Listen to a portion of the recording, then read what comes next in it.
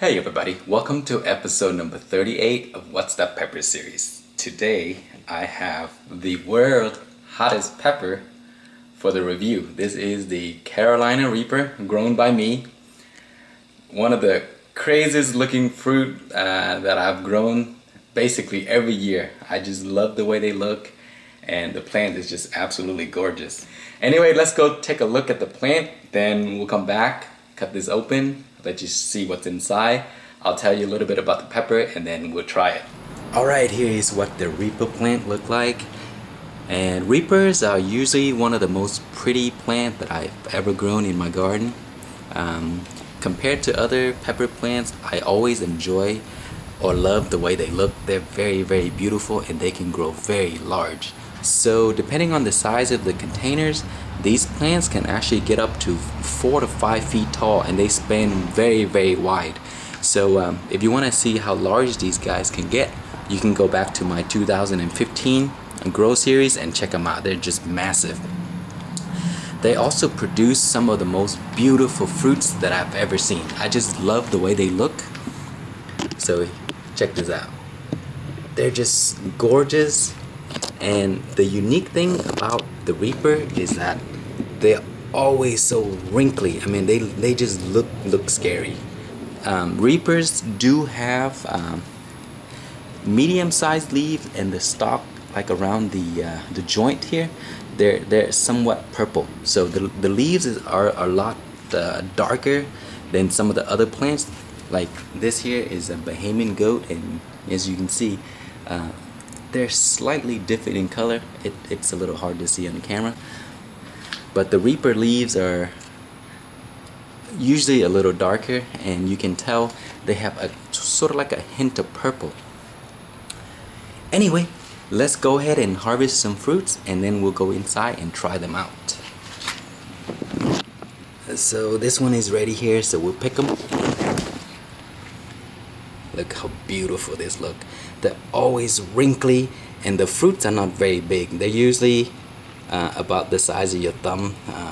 So they're smaller than a lot of the other super hots, but they're very pretty and very bright red and always wrinkled. So we'll pick a few more and then we'll try them. Alright, here's a closer look at the Reapers. There are a few different sizes here. And most of the time when the plant is healthy and it's producing a good phenotype, this is usually what they look like. And it's kind of round, very, very wrinkled, and it has a very unique tail. So that's a good characteristic of a good pheno Reaper. And sometimes it'll look like this. It's like kind of like turned awkwardly, but still it's kind of round there, lots of bumps. So that's what Reapers usually look like.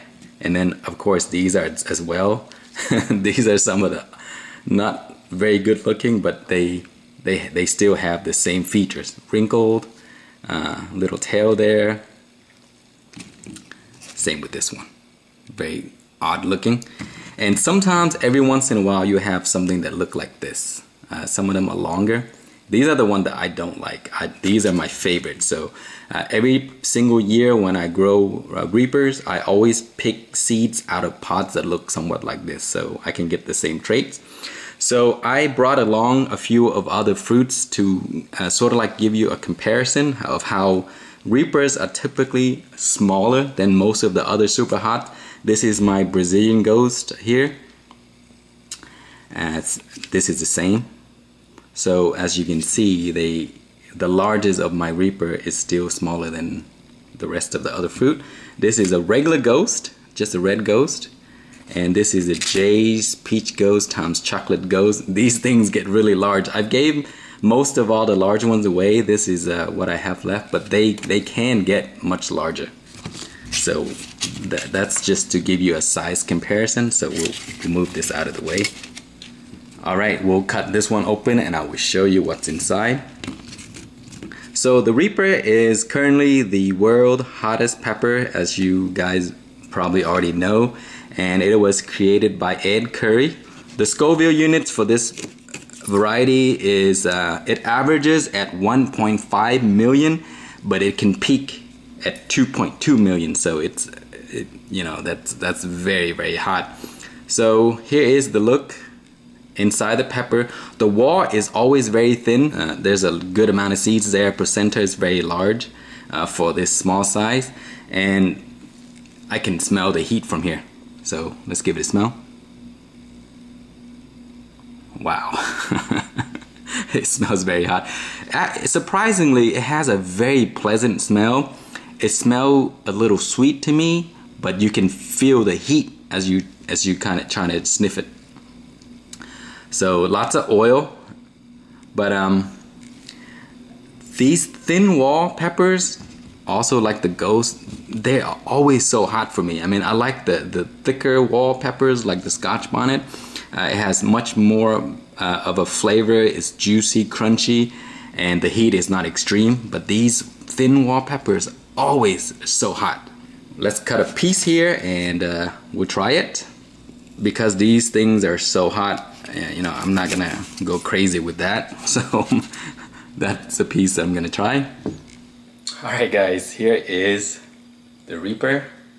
So we're going to give it a try.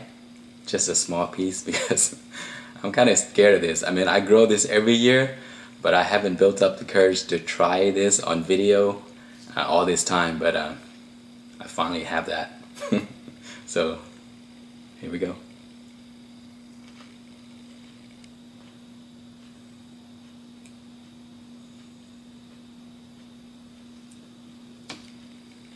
Very slow build. Yep, I feel heat right now. Wow. Heat everywhere.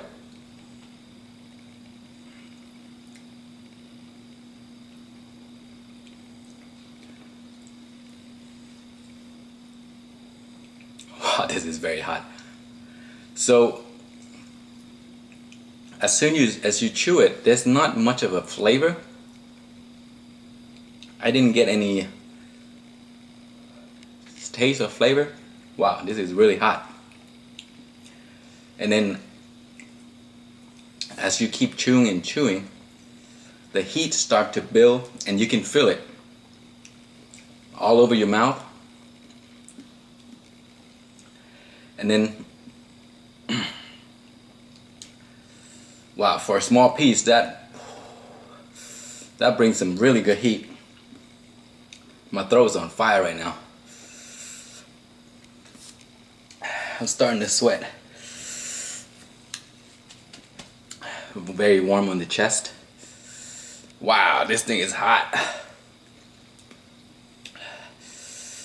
Oh man. Good thing I just ate a small piece. Sweating everywhere. Whew. I didn't get any flavor. Just a little crunchiness and then straight heat. Wow.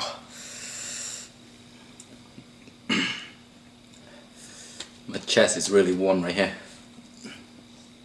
Heat stuck around the throat area.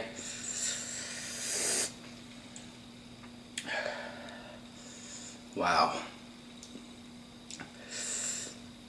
Yep, this is the reason why this thing is the hottest in the world.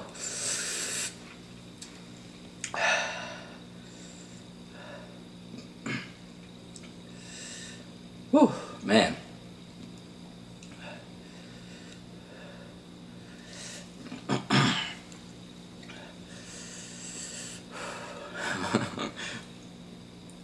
It's starting to die down a little bit.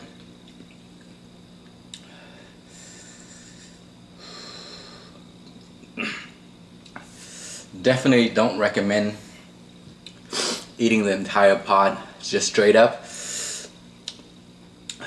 I would leave that for the experts. Wow. I'm just salivating all over the place. I didn't get any flavor. It's just straight heat after a few seconds. Has a very, very pleasant smell, but the smell is just like, you can tell it has like sort of like a sweet smell, but all heat. And the flavor Didn't get any. Straight heat again.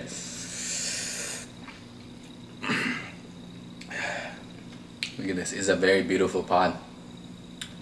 I love the way it looks because it just looks scary. It's very bumpy.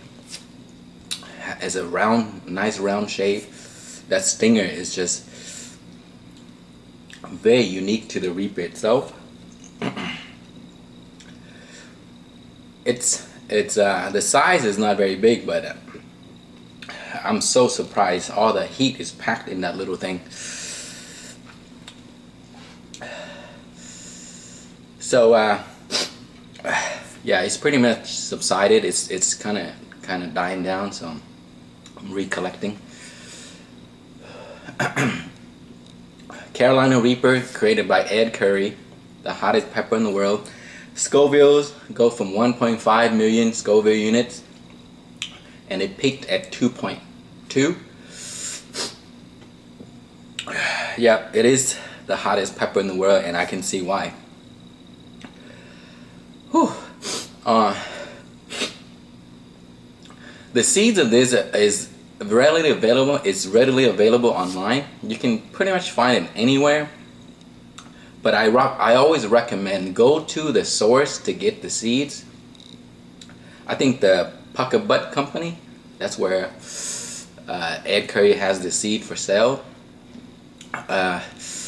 There's a lot of people before that used to buy their seeds like on eBay or AliExpress, and then they grow it out 3 months later. It's not what they originally thought it was. So, you know, spend a little bit more to get the right seeds from the right source, because time is money. I mean, you wasted 3 months to find out that those are not the seeds you want. Is such a waste of time. So if you know your source and trust it, then buy it from there. And if you don't know where to get the actual Reaper seeds, always revisit the parent company that created these seeds to get it. I would probably steer away from AliExpress or eBay or wherever there's not really a way to know those are pure seeds. Well, after a while, it's still heat there. But you can also join Pepper Lovers community. There's a lot of people on there that grow these and can probably trade with you or maybe even sell it to you. I'm not sure. But Reaper, guys, the hottest pepper in the world. Very, very spicy. Anyway, guys, thank you for watching. Please like, comment, and subscribe, and please come join the Pepper Lovers community. I mean, the community is growing so fast. We're at almost 6,500 people, and it is probably the best place to make friends. I mean, it's a family-oriented community. There are young adults on there to people that just love to grow peppers, and people that also do pepper for a business. So when you just join this site, not only would you get information about growing peppers, I mean, there's information about how to make jam, hot sauce, trading, all kinds of great stuff, and it's a wealth of knowledge. I mean, I don't think I have known this much information about growing peppers if it wasn't for the people sharing information on the community. Anyway, that's all. Thank you for watching. Please like, comment, and subscribe.